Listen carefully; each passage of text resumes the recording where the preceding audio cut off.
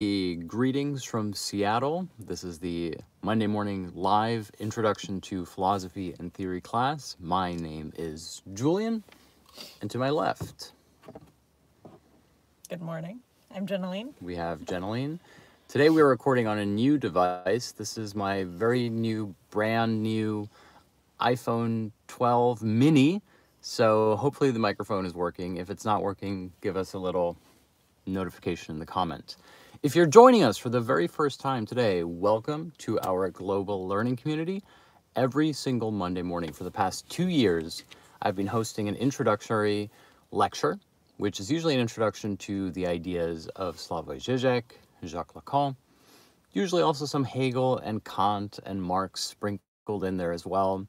The sound is not okay. Okay, that's good. I think we can't do sound with this unless we have a case or something. Jeneline, our producer slash seducer, is going to be helping us with the sound today. You want something to rest it on? We are currently in Seattle. In suspense. We are in Seattle, and we're going to be here for about 2 weeks, enjoying the beautiful coast. And Jeneline has procured a stand for us, so let us see if that provides better audio. Let's try that. We continue to have indelible production values. Let's see, is this better? Is the audio better now? We shall find out. Fingers crossed. We will see. We appreciate the feedback and the patience, everyone. As Julian mentioned, we are in Seattle. So as always, let us know where you are joining us from. We just got back from some wonderful travels, meeting with you guys and teaching abroad. That was delightful for us. So we just love having a global learning community, and thank you for joining us.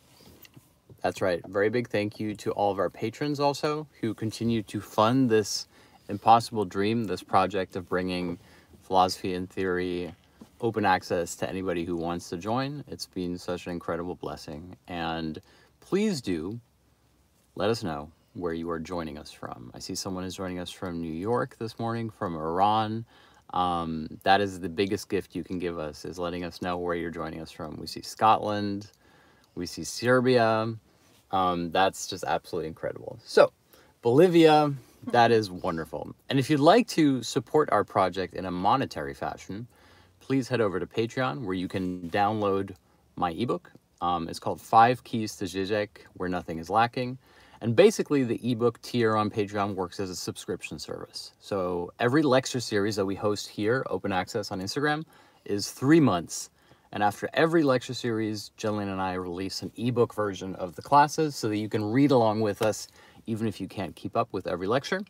And currently, you can still get the previous ebook, which is 5 Keys to Žižek, for another 2 weeks. At the end of the month, that book will disappear into the digital ether. So if you'd like to download 5 Keys to Žižek, and if you'd like to support our dream, which is the dream of keeping open access education alive, please do go over to Patreon and consider purchasing the ebook. That's www.patreon.com/Jeneline and Julian, or simply click the link in bio.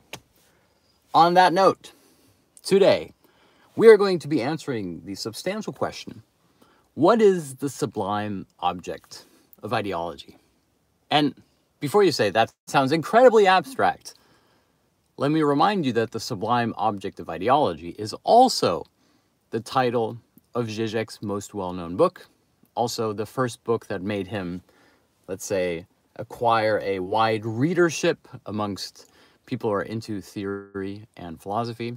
So today we're going to be answering the question, what is the sublime object of ideology? And along the way, we're going to learn about the Freudian theory of das Ding, the thing. We're going to learn about the Lacanian theory of the objet petit a, and the idea of jouissance, which is the fancy French way of referring to desire, Lacan's theory of desire. We're going to talk about Žižek's theory of ideology, which links up to Freud and Lacan. And finally, we may have time to talk about Marx's theory of the commodity and the commodity fetish. So we're going to try to compress all of that into a 60-minute lecture starting right now. And if you're a complete beginner, please stick around. This is an introductory class. We're going to try to make this as accessible and universal as possible without dumbing it down. because that's always been the goal of these classes, is to bring you philosophy and theory in an accessible way directly to your phone or your computer or your television, but in a way that maintains the complexity without succumbing to jargon and abstraction. Hopefully. There's always some abstraction in these classes. Okay, so let's start with Žižek's most famous book. What is Žižek's most well-known book? Arguably, it is The Sublime Object of Ideology. It's a relatively short book that is innovative in multiple ways.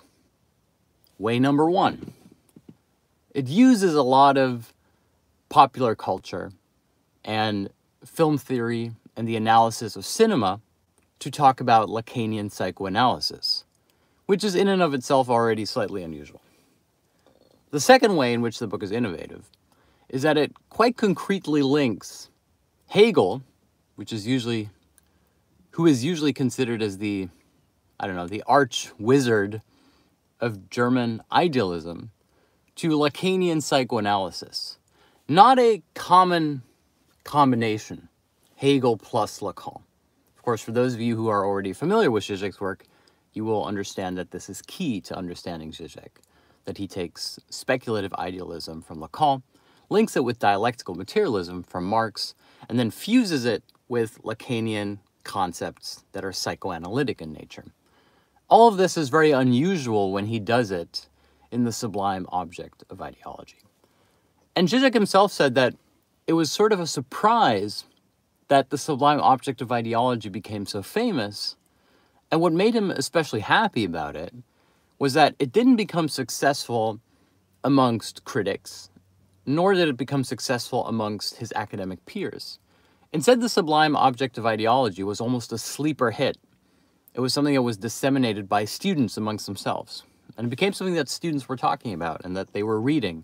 And it became a very popular book in that sense. And so if you're wondering where to start reading the works of Slavoj Žižek, apart, of course, plug my own book, which is 5 Keys to Žižek, if you want to read Žižek, usually people will recommend to you that you begin with The Sublime Object of Ideology. Now, what's interesting about that is that Žižek has said that you really have to see The Sublime Object of Ideology in tandem with the book that came out after it, which is The Tickless Subject.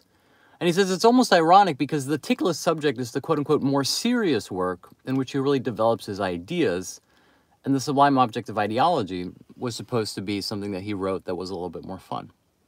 Now, as is common, of course, with writers who are as prolific as Žižek, who are as productive, the one thing you don't get to choose is which of the books that you've written other people enjoy reading. And it just so happens to be that The Sublime Object of Ideology has become Žižek's most well-known, most recognized book. Although I would still very much recommend that you read The Tickless Subject, but that's for another time. Okay, so let's break down the title, The Sublime Object of Ideology. We have here 3 concepts that contain a key as to Žižek's thinking. 1, the sublime. 2, the object. And 3, ideology. Now I'm going to give you a very brief rundown of what those 3 terms mean, but that's going to be very abstract. And so put that in your pocket, and then for the next 45 minutes, we will unpack what I mean by that. First of all, Lacan's definition of the sublime, remember we talked about this last week. Lacan says that the sublime is the object elevated to the notion of the thing. Now, this means that the sublime object is therefore the thing. And so the sublime object can be replaced by the word the thing. And now we no longer have the sublime object of ideology, we have the thing of ideology.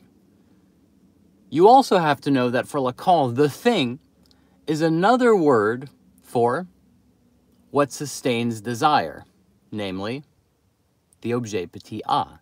And so now the sublime object of ideology is code for the thing of ideology, which is code for the objet petit a of ideology. So we've decoded the beginning. Again, very abstract. Put that in your pocket for now. And what is ideology? Well, for Žižek, ideology is that which teaches us what and how. I like that. The garbage truck of ideology just passed us. That's excellent. Very good timing. For Slavoj Žižek, ideology is that which teaches us what and how to desire.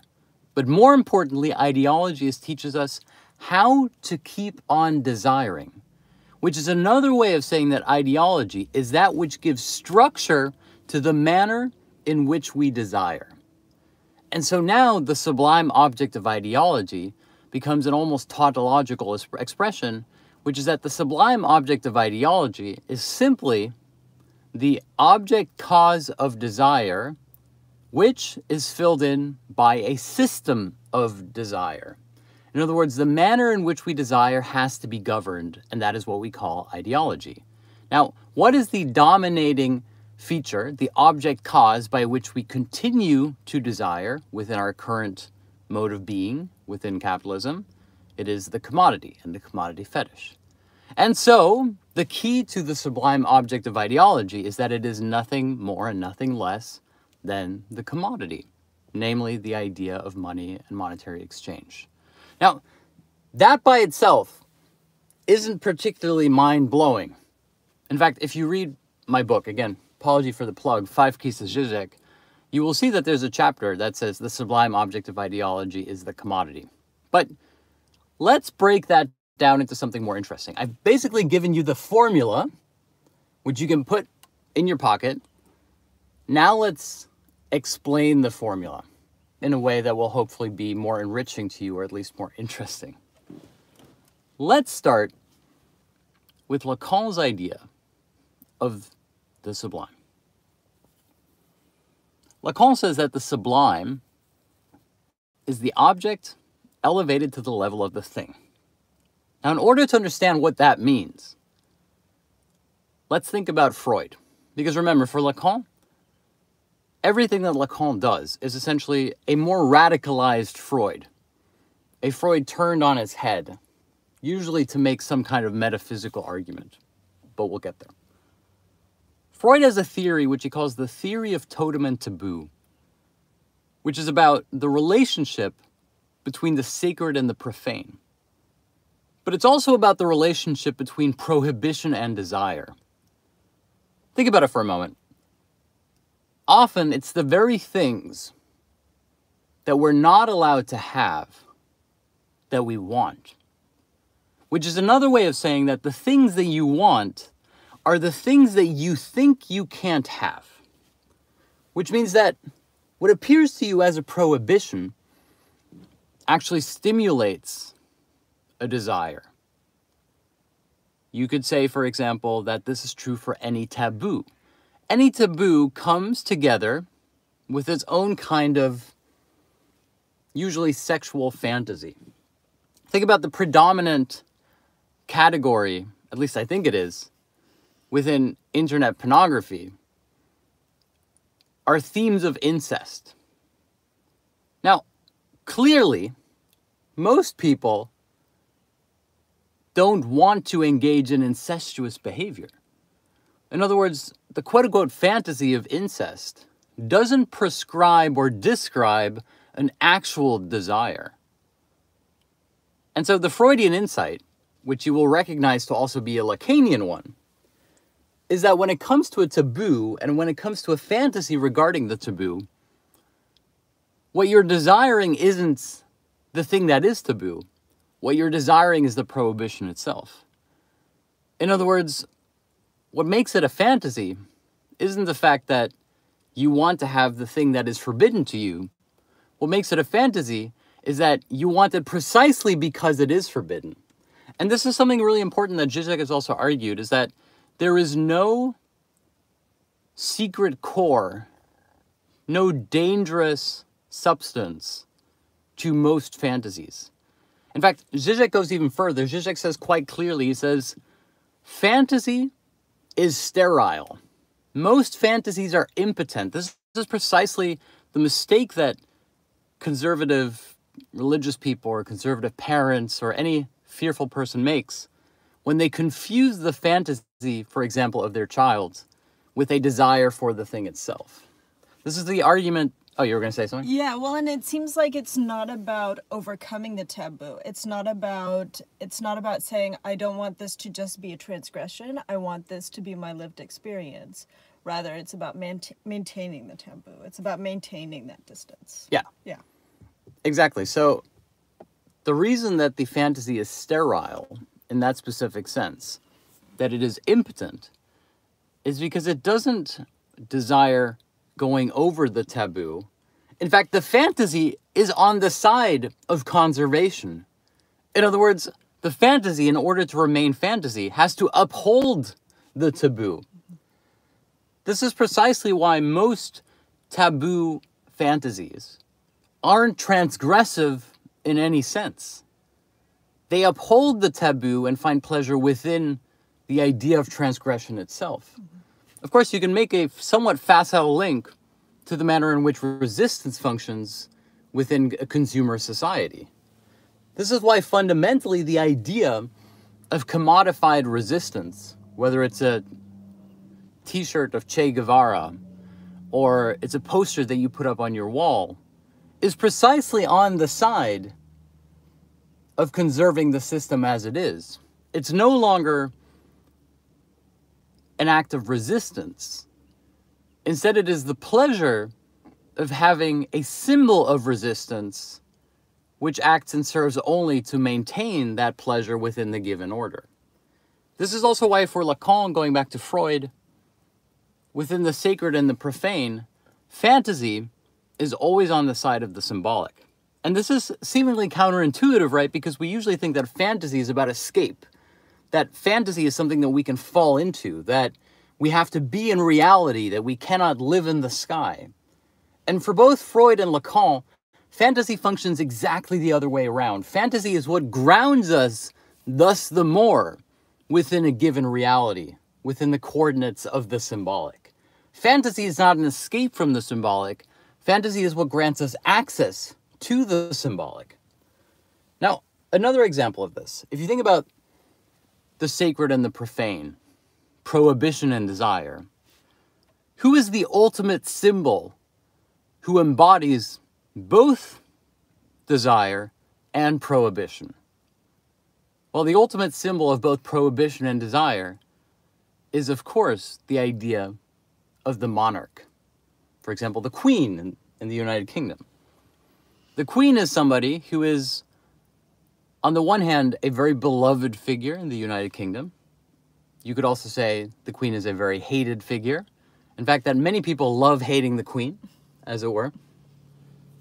There's an expression in Dutch that I find very apt for this. In Dutch, you can say, I love you, and it means, ik hou van je. But you can also say, I hate you, and it means, ik haat je. And if you merge those two, it's a quip in Dutch, you can say, ik haat van je, which means, I hate of you. It's like saying, I love you, but you say, I love you, I hate you.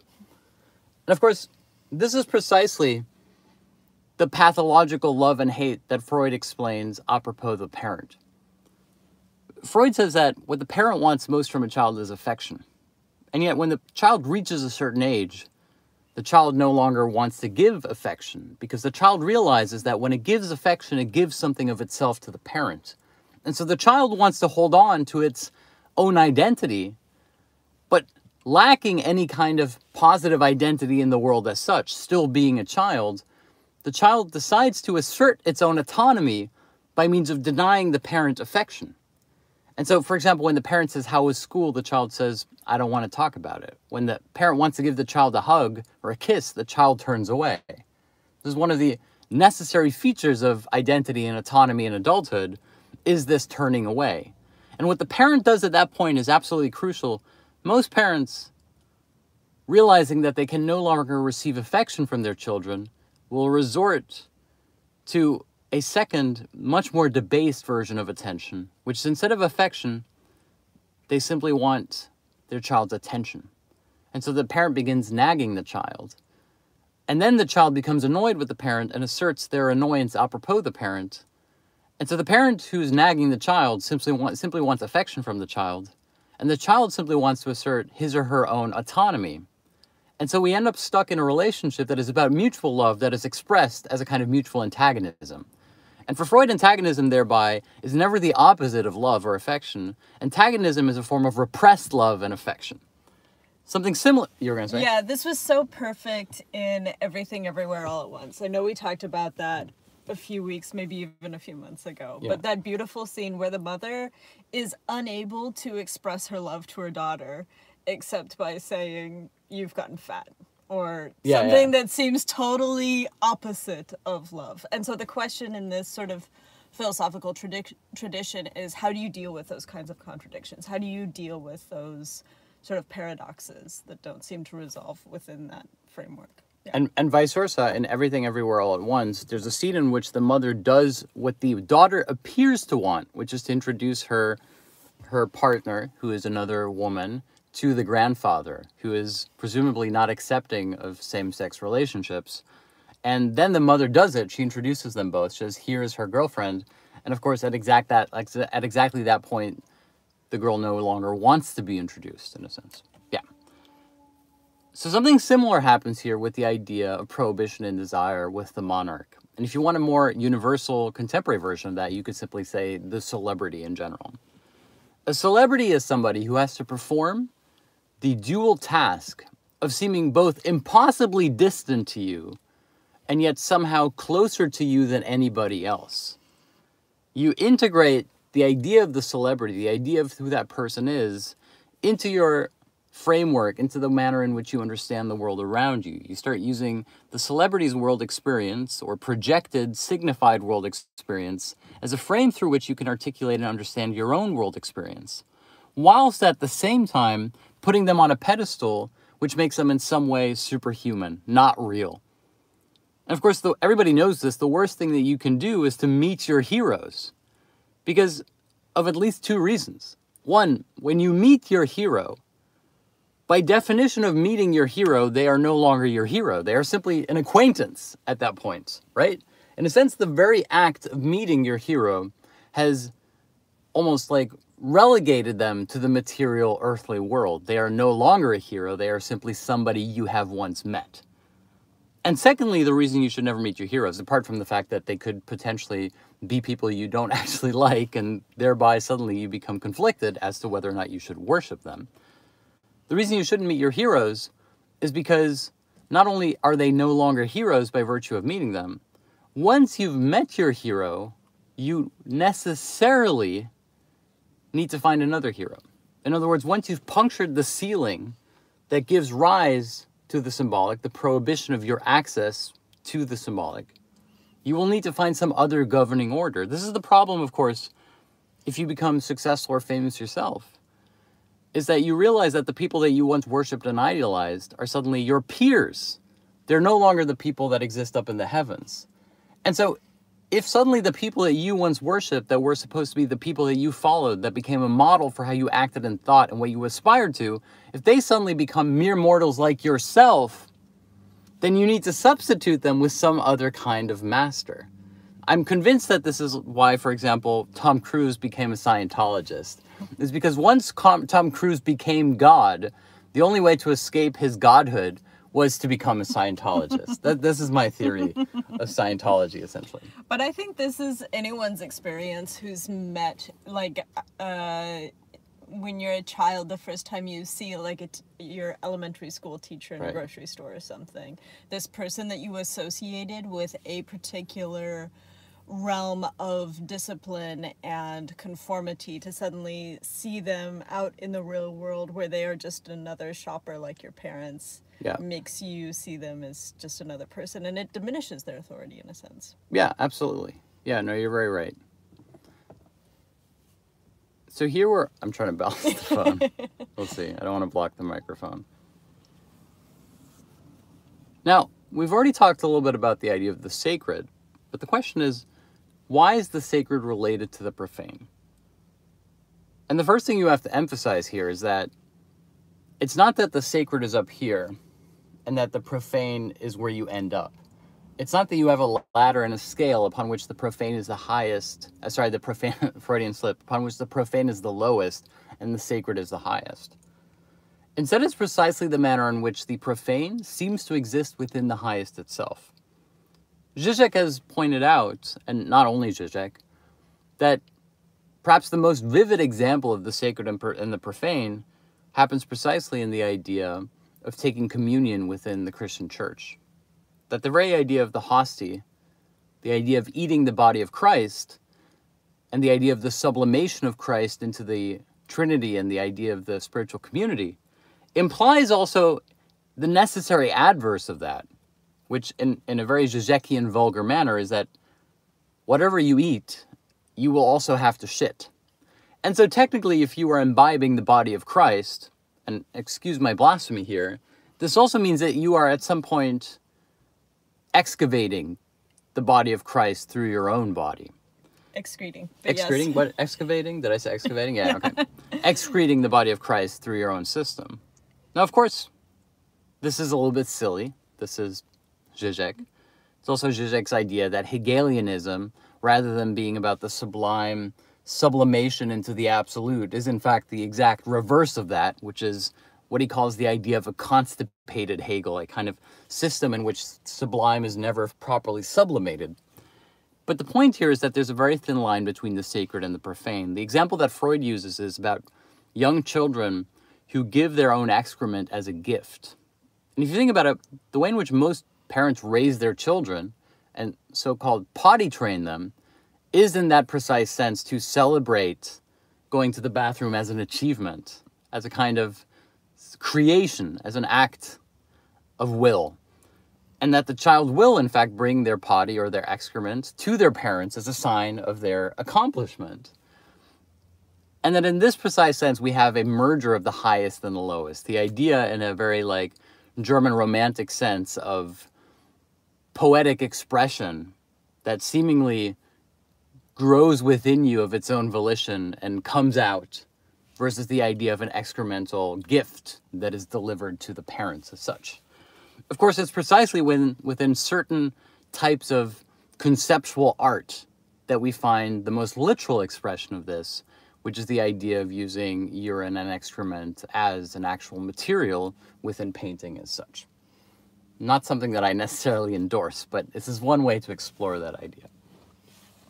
Now, the idea of the sacred and the profane, perhaps the person who uses the irony of the sacred and the profane most profoundly is one of my favorite filmmakers. You will know this is Paolo Sorrentino, Italian filmmaker.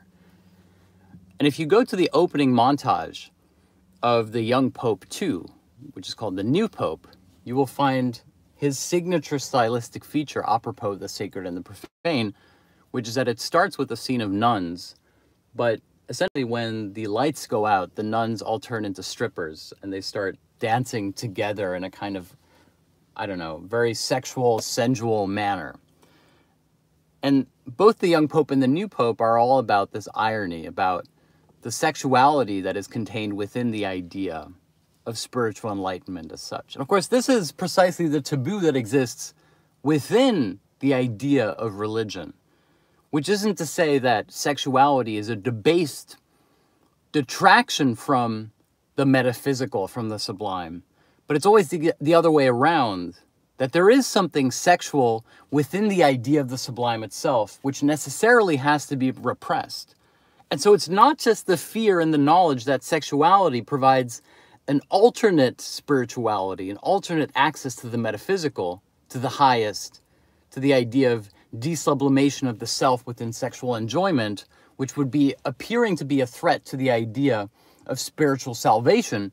It's specifically also the other way around, the recognition that within spiritual salvation, there's a kind of excess of individuality, of surplus enjoyment, of bliss, which at times can even appear to be sexual. And this repression of the sexuality and the desire and the enjoyment within the renunciation of the self is precisely the fruitful core that religion, and Christianity in particular, has to suppress at all times. You could call it the surplus value of the divine. And this is, of course, part of the whole practice of renunciation, is the paradox by which it's precisely through renunciation that individuality is experienced as its fullest. Think about maxims like you should give as much as possible because you're only happy if you're someone who gives. The idea of de-subjectification is a form of desublimation by which, paradoxically, the self is experienced more fully precisely through renunciation of subjective selfhood. And this core, this secret truth within the Christian spiritual experience is, at the one hand, the key that allows it to keep on going, that provides it with a certain kind of drive, and yet at the same time is an unbearable truth that would unravel it from within. In other words, you could argue that the sexual is the real of the church, which is another way of saying that the profane is the real of the sacred. It is both that which sustains it and, if inquired into, would undermine it from within.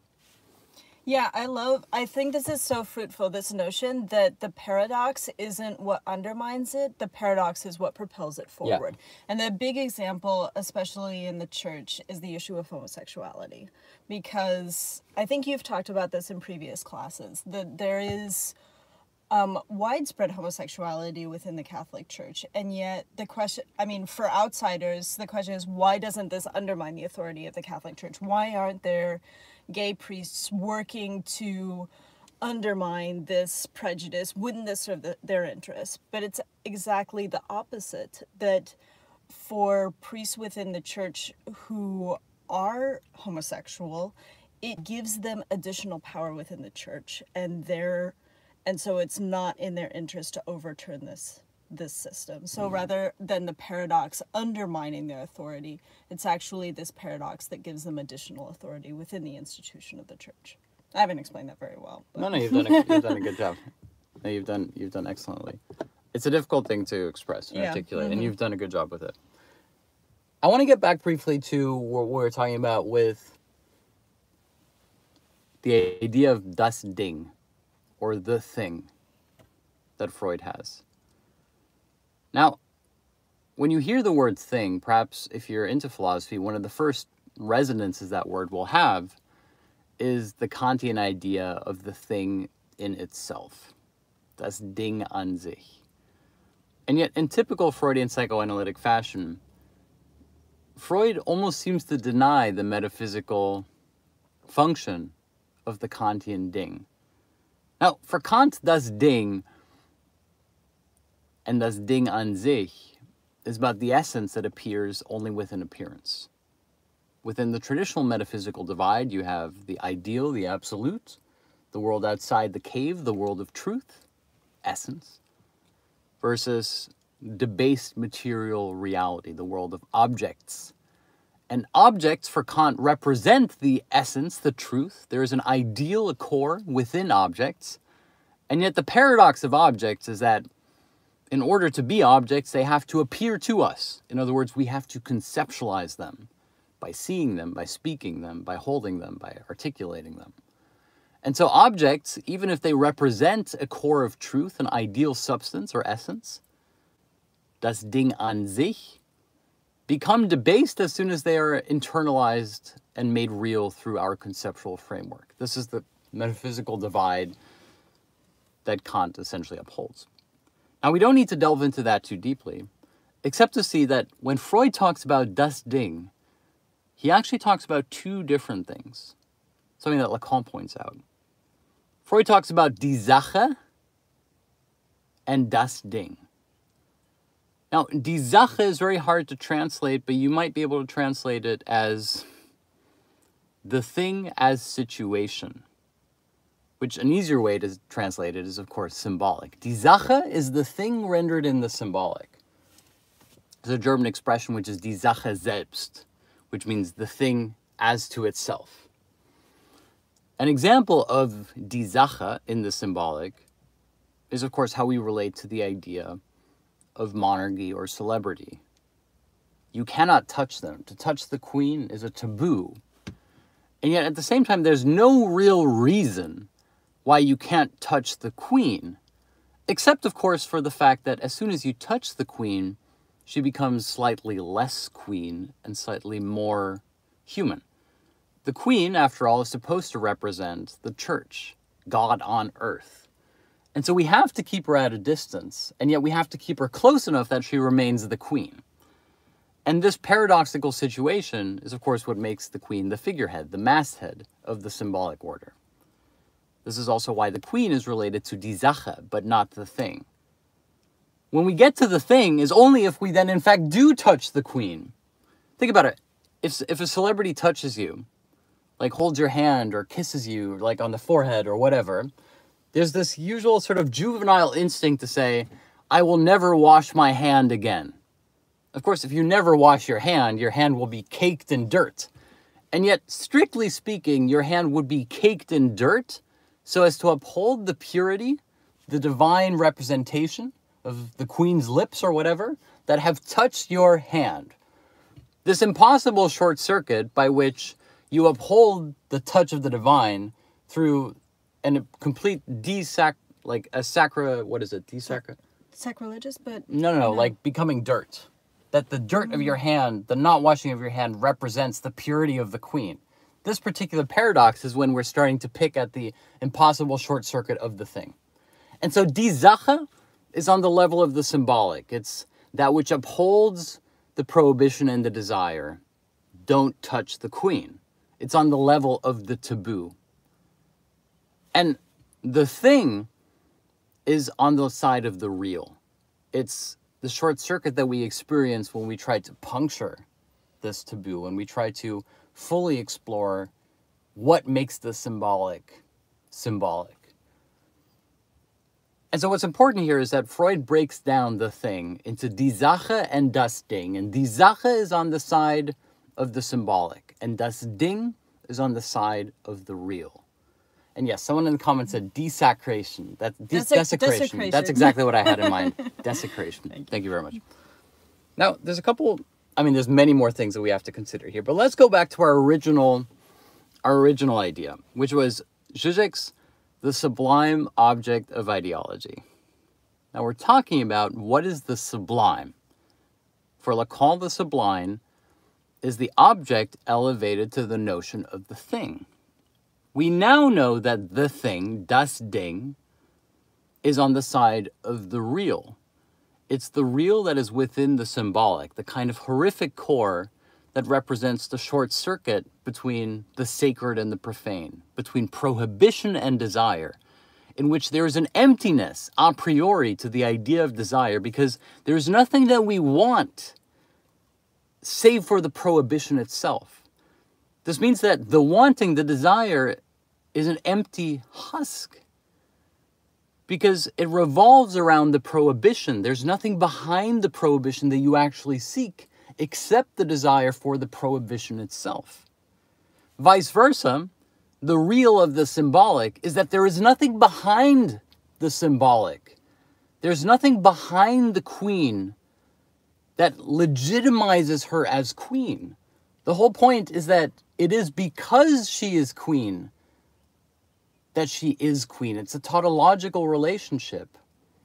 In other words, there's no legitimacy to the queen, and it's precisely this absence of legitimacy that makes her the figurehead. This is the impotency not only of the queen, but also of the Republican argument, Republican in the French sense, that the monarchy is illegitimate because it is not elected. The whole point is that the monarchy is powerful precisely because it is illegitimate. The strength of the monarchy derives from its illegitimacy. The idea of an elected monarch would no longer be a monarch. It would no longer be the hero if you've elected the hero in that sense. This is also, we've quoted this ad nauseum, but I think it's Robespierre in the French Revolution, who says, we're not putting the king on trial to determine whether or not he is a good king. We're putting the king on trial because he is king. There's another quote that relates to this about the Dreyfus affair that Jenlyn and I both read a book about recently, in which the lawyer, there was an assassination attempt on, assassination of Dreyfus. Attempt, thank you. Assassination attempt on Dreyfus. And the lawyer for the would-be assassin argued that it had in fact not been an assassination attempt because the man was not shooting at Dreyfus, the man was shooting at Dreyfusism. In other words, the ideology of Dreyfus instead of Dreyfus. Now, the properly Hegelian response to this anecdote is, of course, to say that we never shoot at the person or the thing. We only ever shoot at the idea of the person. And the Lacanian extraction from this Hegelian note, which is probably what Žižek would argue, is therefore that there is no person to shoot at to begin with. That the idea of the person an sich is precisely the fantasy. That you only ever shoot at the idea of the person. I didn't shoot at him, I shot at the idea of republicanism. I didn't shoot at the queen, I shot at the idea of the monarchy.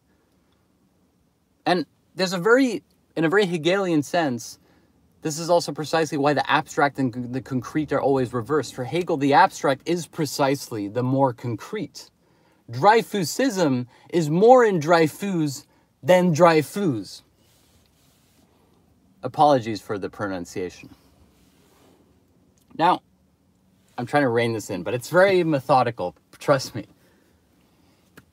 If the sublime object is the object elevated to the level of the thing, and the thing is on the level of the real.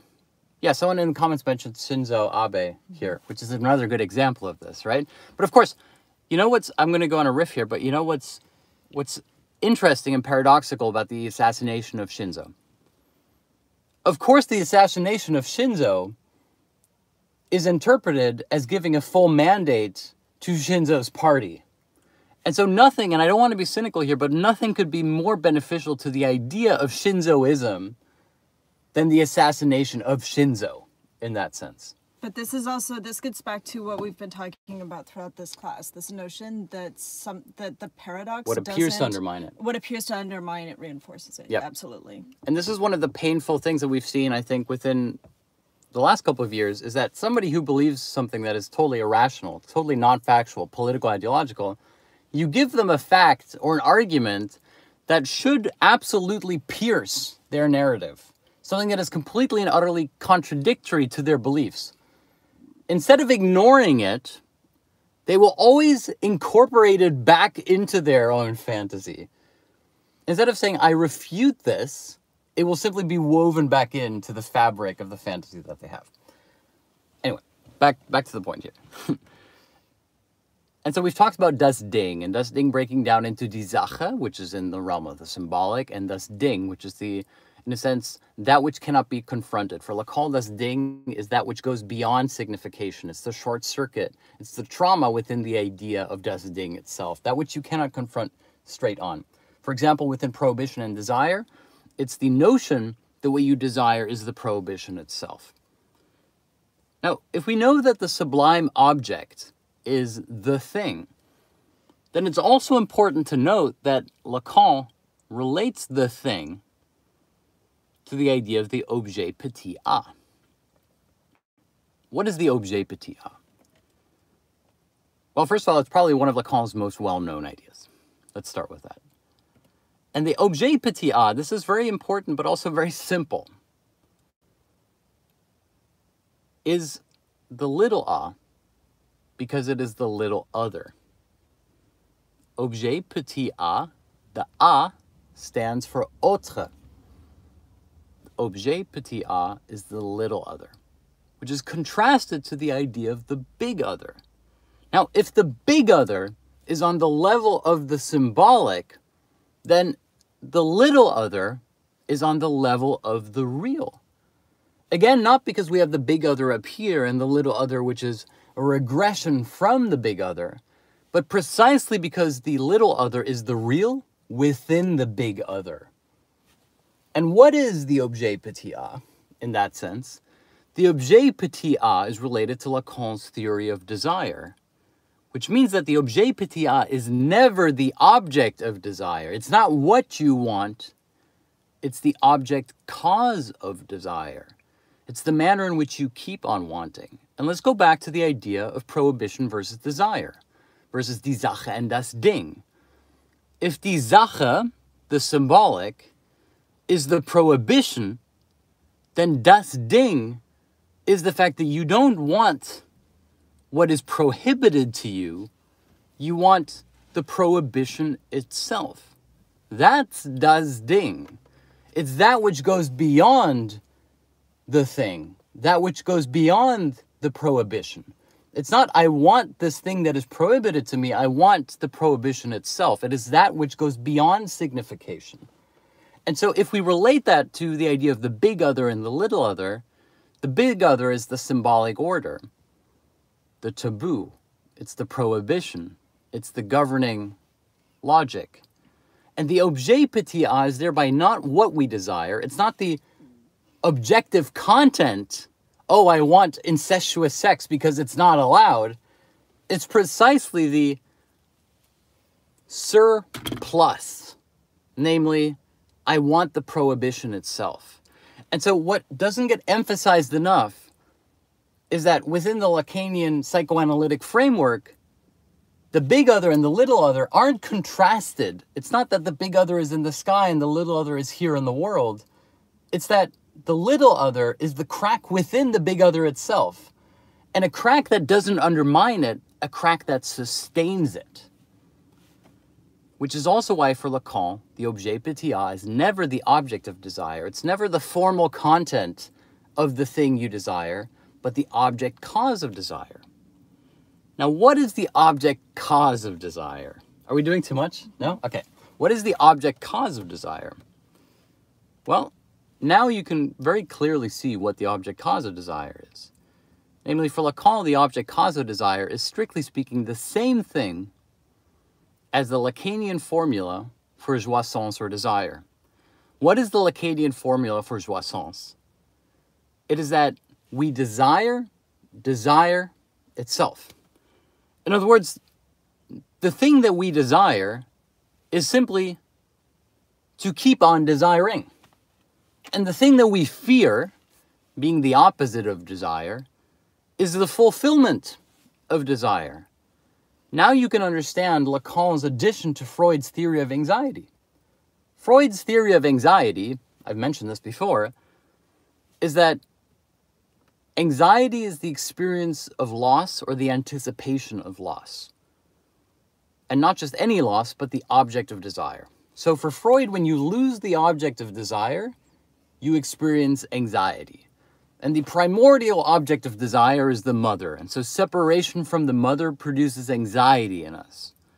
A productive anxiety, if you will. Anxiety in which this lack has to be substituted through selfhood. For Lacan, as always with Lacan, it's Freud, but with a twist. Anxiety isn't fear of the loss of the object of desire. Anxiety is fear of the loss of desire itself.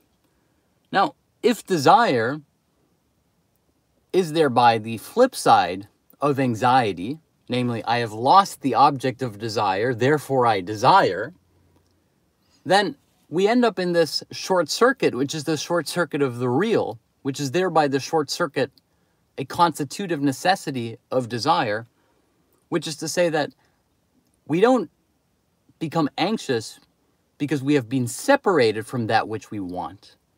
We become anxious as soon as we get too close to that which we want. In other words, for Lacan, if desire is desire for desire itself, then anxiety is the possibility that we would be reunited with the object of desire. In other words, anxiety for Lacan is the anxiety of reaching the supposed formal content of the object of your desire and suddenly realizing that it is empty, that it is hollow, that there is nothing behind the veil of desire. That the thing that you thought you were chasing isn't real, it's not there, that as soon as you reach it, it, poof, blows up like a bubble in your face. And of course, here we have exactly the paradox of the real within the symbolic, which is that as soon as you meet your hero is no longer your hero. What you thought you wanted, which was to meet the person who gave symbolic governance to your idea of selfhood and aspirations, by means of meeting that person, they've canceled themselves out. They can no longer be your hero. They are now merely your friend or acquaintance. This is the inverse, of course, of Freud's theory of parental aggression. Freud says that as soon as the father lashes out in anger or in aggression, the Father has already lost his authority.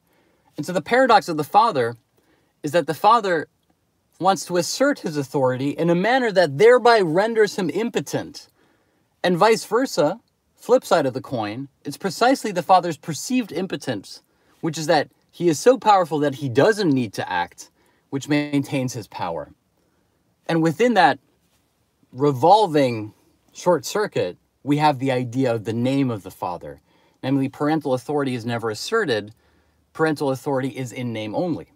Now, what is another form of authority that is in name only? It's precisely the idea of the authority of the monarch, the authority of celebrity, which leads you to the much more radical realization that all authority is in name only, which leads you to the properly revolutionary insight that if all authority is in name only, then the way to resist that authority is not by fighting it, but by exposing the fact that it is in name only.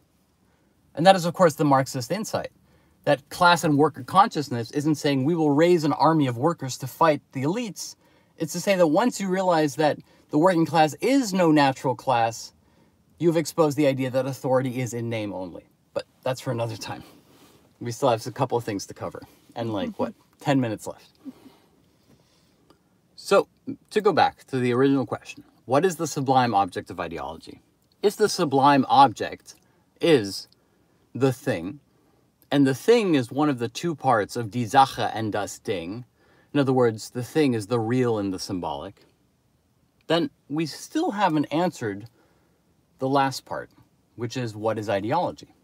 Well, we've already related the idea of das Ding to desire. Lacan's formula for desire is that what we desire is desire itself. What we fear is the absence of desire. What we fear is realizing the emptiness within desire itself.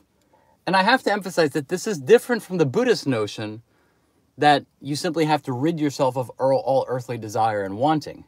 Because the Buddhist notion upholds a transcendental ideal that behind the veil of desire lies truth. For Lacan, the truth, the secret of desire, is precisely that there is nothing behind or beyond desire. That even if you rid and strip yourself of desire, you simply end up with the surplus desire of the stripping itself. In other words, we're back at the Christian core of the sacred and the profane, which is that retained within the idea of de-subjectification is the secret surplus core, which is the affirmation of a kind of absolute subjectivity. And it's precisely the repression of that supposed undermining from within, the real, that the symbolic can be upheld. And so for Lacan, there's a difference between the idea of vulgar Buddhism here, right? Because I'm simplifying. The idea that beyond desire lies true selfhood. For Lacan, true selfhood isn't beyond desire. True selfhood lies precisely within the paradox of desire.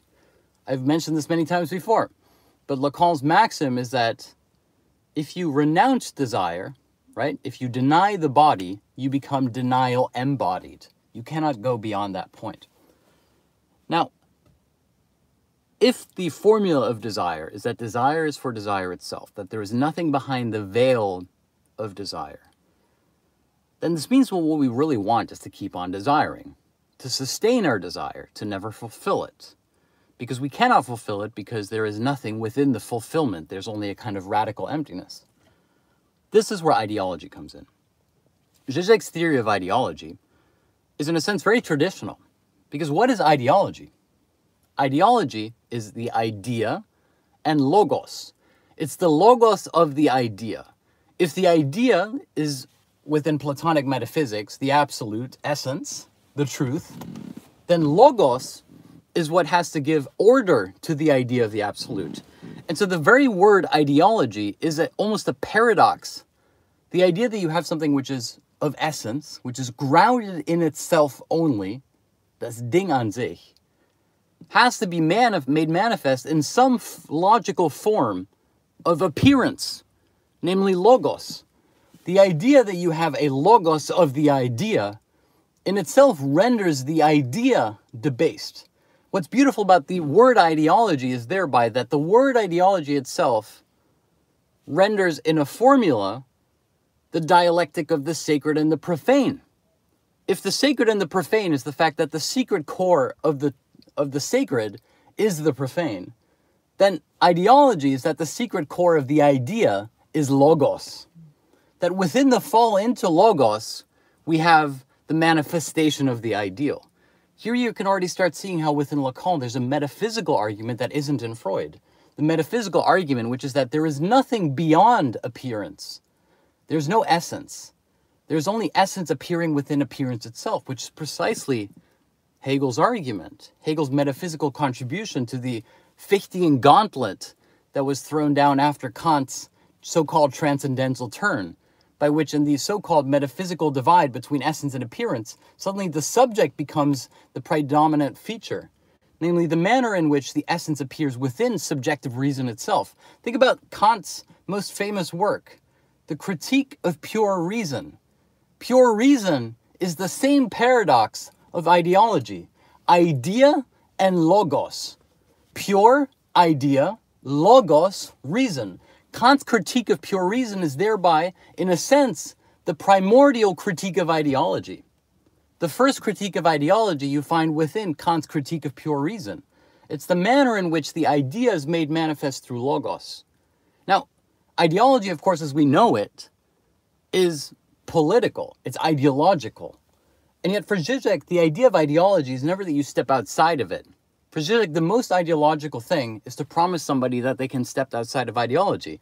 In other words, Žižek is making an almost in-group joke about the idea of a pre-Kantian metaphysics, which is to say that the idea that there is essence behind appearance is itself an ideological assumption. It breaks apart from within. Now, of course, Žižek has in mind that ideology is political, right? It is a political ideology. It is the manner in which we see the world. But Žižek doesn't mean that it's like a boxed set. Žižek doesn't believe that you have ideologies that come pre-formed. Fit somewhere along I'm a Republican, spectrum. I'm a Democrat. There's no political spectrum. Instead, for Žižek, ideology can be quite clearly defined as that which gives meaning to what we see. In other words, it's a metaphysical argument. If the world exists of objects in and of themselves that appear to you, then the manner in which they appear to you has to be given meaning through some sort of frame, some sort of coordinates. And if you think about it, the frame in which a meaning appears to you, in which objects represent things, is precisely, therefore, on the level of the symbolic. And to go back to the Lacanian idea of das Thing, das Ding, it's the real in the symbolic. And what is the real in the symbolic? It's precisely the idea that the way in which things appear to us isn't given a priori, an sich. It's not natural. It's filled in retroactively through the manner in which we view them. In other words, ideology, idea and logos is overdetermined not by the idea, not by essence. It's overdetermined by appearance itself. It's overdetermined by the manner in which we fill in that meaning through our own subjective participation. And this real, the thing that should supposedly undermine the symbolic, is precisely what sustains it. Because there is nothing behind that appearance. There is nothing that you want in the prohibition except the prohibition itself, which links to the Lacanian formula that there is nothing in desire except desiring desire itself. And now we can go back to Žižek's formula, which is the title of his book, namely, The Sublime Object of Ideology.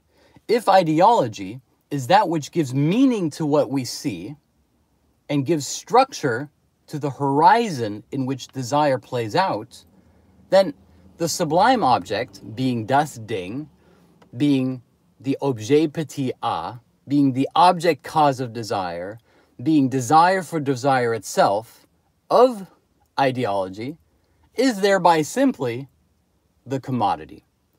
The sublime object of ideology is the commodity, because what governs the way in which we make sense of what we see in the world?